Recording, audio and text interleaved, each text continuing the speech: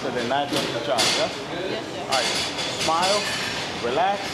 Tequila Howard is a student in the culinary program at Second Harvest, training to work in a commercial kitchen.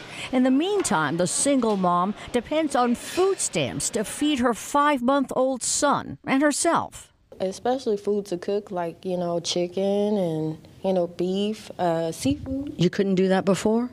No, ma'am, because it takes a lot of money to buy just one package of meat. The food stamp program feeds millions in the United States every year, including some immigrants who are here legally.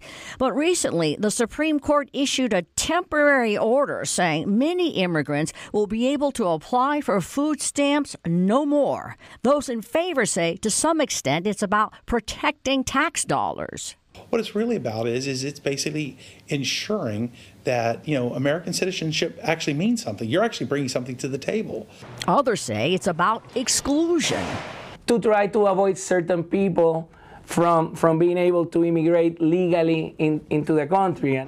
The concern that some immigrants who use food stamps to feed their families won't apply, can't apply, because it'll jeopardize their legal permanent status. 1 in 5 Central Florida children are at risk of going to bed hungry tonight. So that's not even necessarily including the children that could be affected by this proposed rule. And can the food banks handle the increased demand? The answer will come soon because the order goes into effect February 24th. In Orange County, Michelle Meredith, WESH 2 News.